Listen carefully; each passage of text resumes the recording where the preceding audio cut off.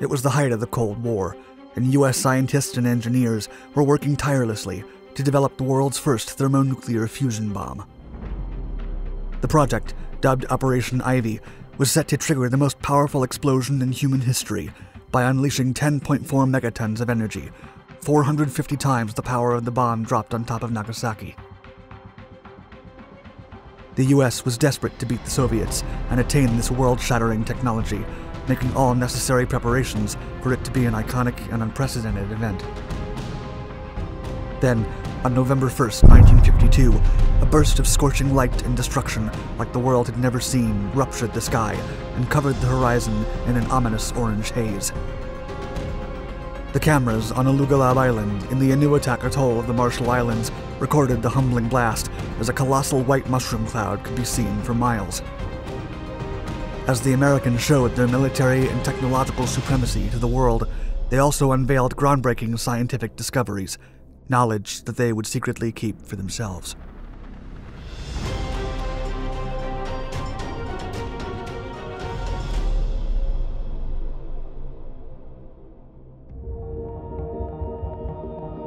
Beyond the A-bomb.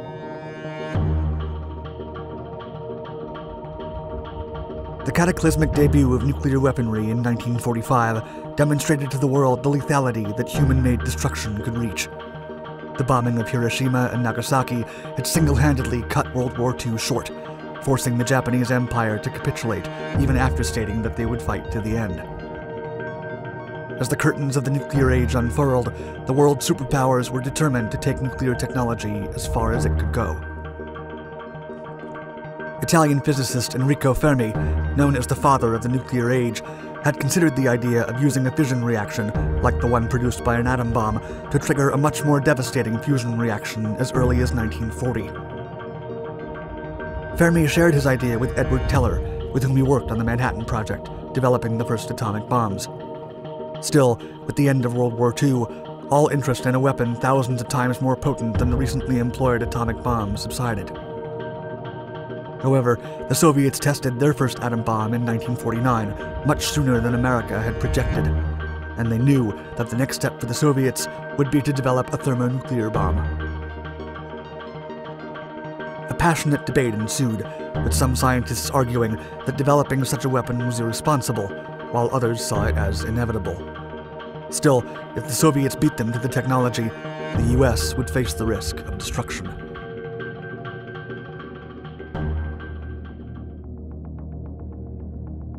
TELLER-ULAM design.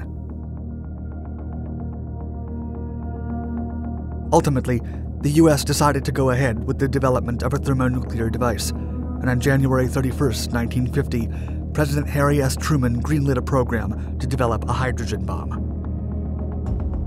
The design was led by Edward Teller, who designed a weapon based on the theories of Fermi. At the time, Teller and his team called the concept of a hydrogen bomb the super. For months, the design faced one technical obstacle after another, and the idea that the very concept might be impossible to develop was considered for a moment.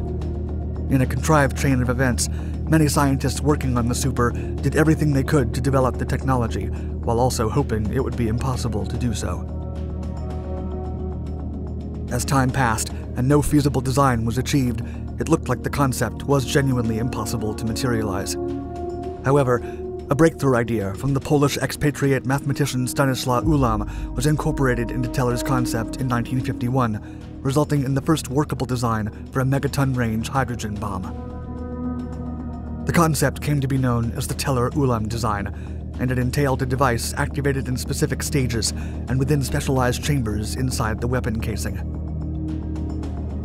The major breakthrough was the separation of the fission and fusion mechanisms, and to use the radiation caused by the fission bomb to first compress the fusion fuel before igniting it, causing the thermonuclear reaction. The elegant design was so well put together that it convinced all remaining detractors that the hydrogen bomb was not only possible, but it was unavoidable, and it would just be a matter of time before the Soviets caught up to the idea. After a small-scale test to guarantee the mechanisms worked correctly, the first full-scale thermonuclear detonation was programmed for November 1st, 1952.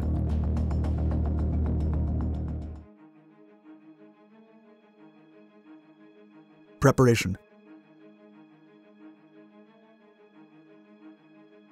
As the project advanced, some detractors made last-ditch attempts to halt the detonations.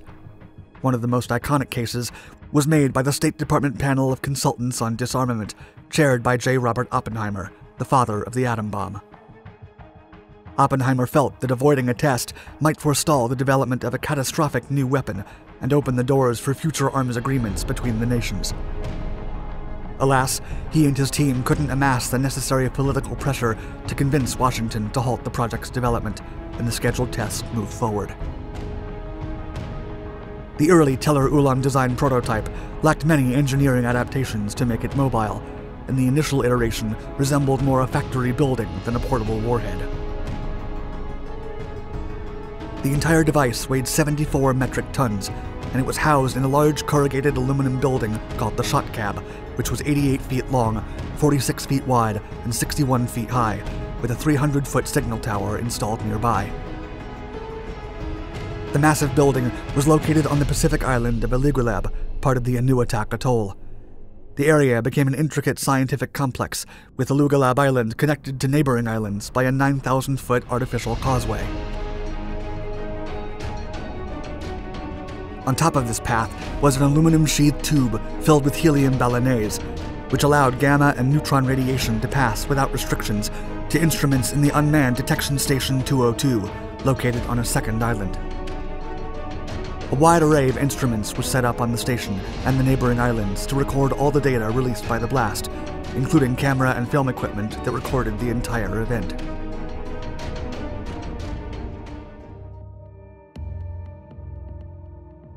The detonation. On November 1st, 1952, the American personnel was stationed 50 miles from the detonation site on ships. Then, at 7:15 a.m. local time, the test was finally carried out. As the device was activated, it produced a yield of 10.4 megatons of TNT, which initially manifested itself as a colossal fireball with a radius of 2.1 miles. The menacing fireball then rose as a second sun due to buoyancy, creating a cataclysmic scene for the spectators to see. As the fireball kept rising, it tainted the sky orange, while thermonuclear explosion-induced lightning struck all around the flaming sphere, making the hellish scene even more daunting. Then, after the fire subsided, a massive mushroom cloud rose to an altitude of 56,000 feet in less than 90 seconds, and stabilized at the height of 135,000 feet, with its top part eventually spreading out to a diameter of over 100 miles. The blast created a crater of 6,230 feet in diameter and 164 feet deep, completely erasing the island of Elugelab off the map. In addition, the explosion and ocean waves stripped the islands clean of all vegetation, while radioactive coral debris fell upon ships positioned more than 35 miles away. The different sensors and filters set up by the researchers captured considerable amounts of material that they hoped would help uncover the elusive undiscovered elements 99 and 100 that had been only theoretically predicted. As expected, the scientists were able to detect the existence of two new elements, which were eventually named in honor of Albert Einstein and Enrico Fermi, Einsteinium and Fermium. The novel elements had been produced by intensely concentrated neutron flux at the detonation site. To ensure the scientific supremacy of the US, the discovery was kept secret for several years as they underwent thorough and exhaustive testing. Eventually, public credit for the discovery was given to the experiment's researchers, but only after scientific advantage was attained by the US.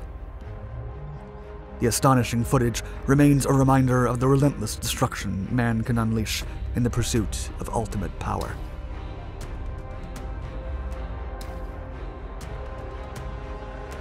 Thank you for watching our video.